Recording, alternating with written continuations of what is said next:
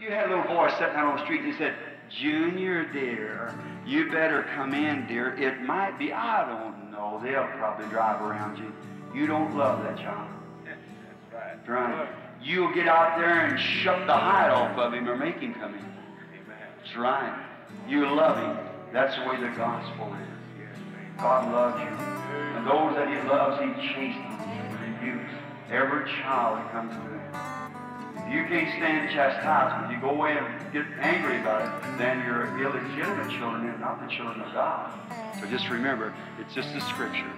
Now, a word from him, one word will mean more than I could say 1,000,000 lifetimes. It's him. We know his promise. We know what he promised to do.